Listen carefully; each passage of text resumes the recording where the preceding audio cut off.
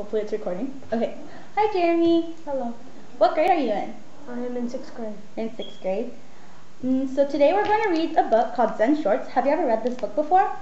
Oh, no. Okay, well, we're going to read this book, and it's actually a Caldecott honor book. Have you ever heard of a Caldecott award book? Yes. What can you tell me about it? I don't really know much, but it's rated the best, I think. Yeah, it's when it's a Caldecott honor, it was nominated to be awarded the Caldecott Award. Okay, so just by looking at this cover, can you tell me what you think this book is about? I think it's gonna be about like a panda roaming around neighborhoods and just doing stuff. Yeah. Is it because he's like standing on roofs and stuff? Yeah. Have you ever seen a panda in real life before? Yeah, I have. Where? It was at a zoo. Oh, that's cool. Which zoo? It was in the Fort Zoo. Oh, okay. So, have you ever been on a picture walk before? Yes. We're going to go on a picture walk. Can you tell me what a picture walk is? Picture walk is looking at the pictures in the book and then trying to guess what the book's about. Yeah. Okay. So I want you to tell me what you think each picture in this, like each page is kind of about through the pictures. Can you speak a little more clearly for me? I think the boy is trying to show something outside of the window. Oh. And then looks like he's calling his brother. Yeah, it looks like he's right there. And then the picture and the dot, it looks like they're all brothers and sisters. Oh yeah, it looks like there's 3 people. And I guess the brothers and sisters come out and they see a giant panda. And then the sister goes out and makes a cake for the panda. Oh yeah, oh, it's such a cute cake. There's a bamboo stick on the cake. Yeah. I'm gonna think that panda is gonna live in the tent now. And we just talk in the tent. Oh, look right here. The page color is different. What do you think this means? I think it's like showing a new setting. In this book, there's actually going to be 3 different stories that one of the characters tells. So. Looks like they're drawing a picture of each other. Oh yeah, it does. And then he's playing with the boy. And they climb a tree. Oh, the tree looks really high. Oh, look, another color change.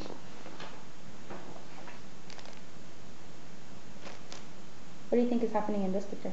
The boy's talking to the panda. Looks like they're gonna go swimming. Yeah, it does. Wow, there's a lot of stuff right here, isn't there? He looks kind of mad. Oh, he does look kind of mad.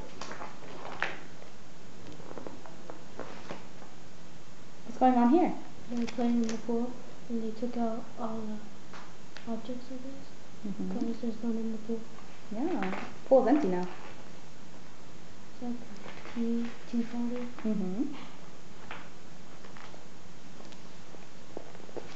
Looks like there's another story. It's about mice. Oh, there's 2 mice. And then it looks like the boy comes back home. Okay, so the reason why I chose this book, or the reason why we're reading this book today, is so that we can look at a couple of words in this book and find its Latin root meaning. Have you ever found the different root and meanings, like from where it derives from Latin? We did it in school once. You did in school? Okay, that's good. So there's going to be a lot of easy words in this book, like umbrella or arriving. Words that you already know, like stepped, brought. There's going to be a lot of easy words in here too. And then there's going to be a couple of possibly hard words for you that you might not know. Like, for instance, the word brooding. Do you know what brooding means? No. Brooding means to like keep, or like to keep inside, or to keep holding on to for quite a while, or to keep in thought for a long time. And words like preoccupied and transported. Let's see, what else is there?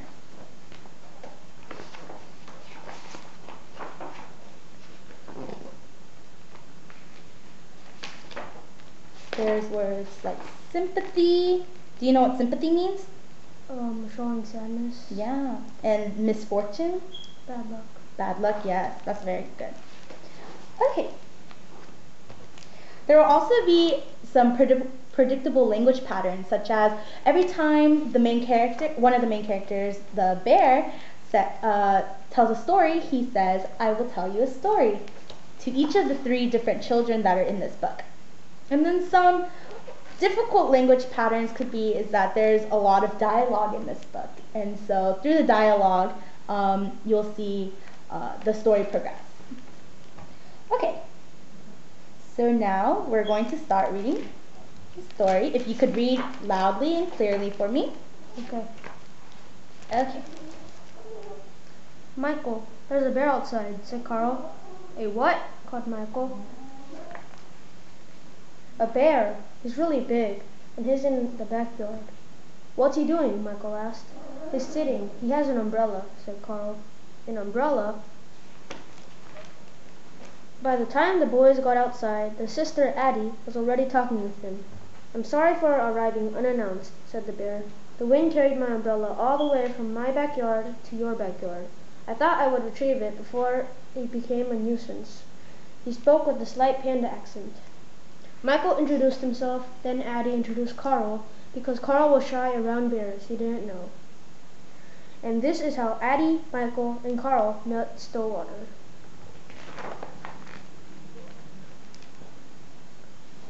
The next day, Addie went to have tea with Stillwater. Hello, Addie said as she stepped inside. Come in, a faraway voice called. Then she heard the voice say, Oh yes, come out, come out. Stillwater was in the backyard. He was in a tent. This is a birthday present from my Uncle Rye, Stillwater said. He always gives presents on his birthday to celebrate the day he was born. I like it so much that I'm not staying in my house right now. Stillwater invited Addie to sit with him. You brought me some cake, said Stillwater. That was very nice of you. Is it your birthday? He asked. No, said Addie. It's not mine either, said Stillwater. But let me give you a gift for my uncle's birthday. I will tell you a story. Uncle Rye and the Moon. My Uncle Rye lived alone in a small house up in the hills. He didn't own many things. He lived a simple life. One evening he discovered he had a visitor. A robber had broken into the house and was rummaging through my uncle's few belongings. The robber didn't notice Uncle Rye, and when my uncle said hello, the robber was so startled he almost fell over. He was so startled he almost fell down. My uncle smiled at the robber and shook his hand. Welcome, welcome. How nice of you to visit. The robber opened his mouth to speak, but he couldn't think of anything to say. Because Rye never lets anyone leave empty-handed. He looked around the tiny hut for a gift for the robber, but there was nothing to give. The robber began to back towards the door. He wanted to leave. At last Uncle Rye knew what to do. He took off his only robe, which was old and tattered. Here, he said, please take this. The robber thought my uncle was crazy. He took the robe, dashed out the door, and escaped into the night. My uncle sat and looked at the moon, its silvery light spilling over the mountains, making all things quietly beautiful. Poor man, lamented my uncle. All I had to give him was my tattered robe. If only I could have given him this wonderful moon. Okay, let's stop here. Can you tell me what's happened so far in the story? So it was Stillwater's uncle's birthday. Uh-huh. And his uncle gave Stillwater this tent for his birthday. Yeah. And Stillwater told Addie about what the uncle did. So a robber came in, Mm-hmm. and then the uncle wanted to give something to a robber, Mm-hmm. but he didn't have anything to give, so he gave his one and only robe. Mm-hmm. And at the end, he just said that he wished he could give him the moon. Good. Okay. Let's continue reading. Your uncle sounds nice, said Addie. I don't think I could have given away my only robe. I know how that is, said Stillwater, but there's always the moon. That was a good story, said Addie. Thank you, said Stillwater, and this is a good cake. Thanks, said Addie. I made it myself. So what did that story that Stillwater told say about his Uncle Rye? It said that his Uncle Rye is very nice and generous Mm-hmm. and gives many stuff. Yeah. Okay.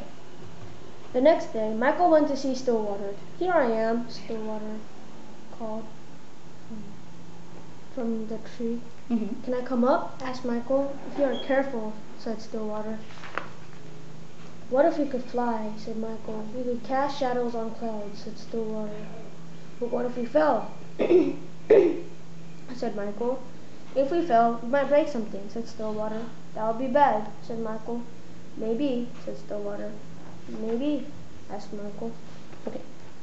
The farmer's luck. There once was an old farmer who had worked his crops for many years. One day his horse ran away. Upon hearing the news, his neighbors came to visit. Such bad luck, they said sympathetically. Maybe, the farmer replied. The next morning the horse returned, bringing with it 2 other wild horses. Such good luck, the neighbors exclaimed. Maybe, replied the farmer. The following day his son tried to ride one of the untamed horses and was thrown off and broke his leg. Again the neighbors came to offer their sympathy on the misfortune. Such bad luck, they said. Maybe, answered the farmer. Okay, I'm going to stop you right here. So the word sympathy, do you know what the 2 parts that the word sympathy might break up into? Sympathy? Yeah. So do you by chance know what sim means in its Greek origin or Latin origin? Bad. Close. Sim actually means to be with. Do you by chance know what pathy is? It's kind of hard, right? Pathy? Yeah. It means to have like emotion or to be engaged, to be in like emotion. So if you put the 2 words together, it means to be in emotion with someone, right? So sympathy means to like be, in this case, to be sad for someone or to be sad with someone, right? Yeah. Okay, you can keep reading. The next day, the day after that, military officials came to the village to draft young men into the army to fight in a war. Seeing that the son's leg was broken, they passed him by. Such good luck, cried the neighbors. Maybe, said the farmer. I get it, said Michael. Maybe good luck and bad luck are all mixed up. You never know what will happen next. Yes, Stillwater agreed. You never know. The day after that, Carl went to visit Stillwater. Michael said, I couldn't bring over our stuff to go swimming. I'm mad at Michael. He's always telling me what to do. So I brought everything. Said Stillwater. It's a little pool. I don't know if all those things will fit. Let's see, Carl said. Let's see, said Stillwater. Stillwater looked at the pool. The things can go swimming, but we can't, he said. I brought too much stuff, said Carl. That's okay, said Stillwater. I'll help you carry it home later. Why does Michael always have to tell me what to do? Carl said. If we were here, I would climb up really high, and I would jump on him like this, and I would do a big smash like this. Later, Carl and Stillwater had tea. Carl, said Stillwater, you spent the whole day being angry with Michael. Did you notice how much fun we had? Carl watched the steam rise from his cup. Okay, I'm going to stop you right here again. So what was that story about? It was about Carl being mad at his brother Michael because Michael tells Carl to do everything. Yeah. Okay. You can keep reading. Okay. I'm sorry I brought all this stuff, Carl said. You don't need to be sorry, said Stillwater. Right now you need to carry. Hold on tight and I will tell you a story. A heavy load. 2 traveling monks reached a town where there was a young woman waiting to step out of her seat and chair. The rains had made deep puddles and she couldn't step across without spoiling her silken robes. She stood there, looking very cross and impatient. She was scouting her attendants. They had nowhere to place the packages they held for her, so they couldn't help her across the puddle. The younger monk noticed the woman, said nothing, and walked by. The older monk quickly picked her up and put her on his back, transported her across the water, and put her down on the other side. She didn't thank the older monk. She just shoved him out of the way and departed. Okay, hold on. So the word transported here, what do you think it splits into? Transported? Yeah, transport it. Yeah. Do you by chance know what the word or the part trans might mean? I'm not that sure. The word trans means to move, go across. Oh. Do you by chance know what port means? Would you like to move or travel? Yeah, good job. And so the ed is past tense, like we all know, right? Yeah. Okay. As they continued on their way, the young monk was brooding and preoccupied. After several hours unable to hold his silence, he spoke out. That woman back there was very selfish and rude, but you picked her up on your back and carried her, and she didn't even thank you. I set the woman down hours ago, the older monk replied. Why are you still carrying her? Do you think you have carried it long enough? Asked Stillwater. Yes, said Carl. Good, said Stillwater. Okay, we're going to stop right here. So, what do you think that story with the monks are about? That story was about not keep your anger with you, and like that. That's good, that's good. Okay, what do you think this it is that Stillwater is talking about? Anger to Michael. Yeah, that's good. Okay, continue. And this is how Addie, Michael, Carl, and Stillwater became friends. Okay, that's the end of the book. Okay, so I'm going to ask you a few questions.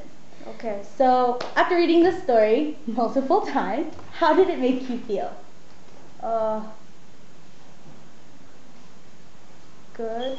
Good. What did you like about the story? I liked how there were multiple stories showing and also helping us in detail of knowing what they were talking about. Which one of the stories was your favorite? The first one. Why? Because the uncle was very generous and kept giving things. Okay, so has there been a time where you could relate to one of Stillwater's 3 stories? No. No? You've never had a time where any of these stories that it felt like you were in part of any of these stories? No. No? Okay. Okay then. Okay, Jeremy, thank you so much for doing this lesson with me. I chose this book because you seem very mature during our pre-assessment, and so this book has a lot of philosophical mini stories, which was what all of these little different colored pages were about, and it had a lot of deep questions and thoughts that you could think of as a reader. And I know reading it was pretty easy, right? Yeah. Okay, so now we're going to work on a worksheet that has morpheme triangles, where it breaks up some of the words that we saw in the book into smaller parts, and we're going to find the Latin roots of them, and we're going to relate them to other words. Okay? Okay. Okay.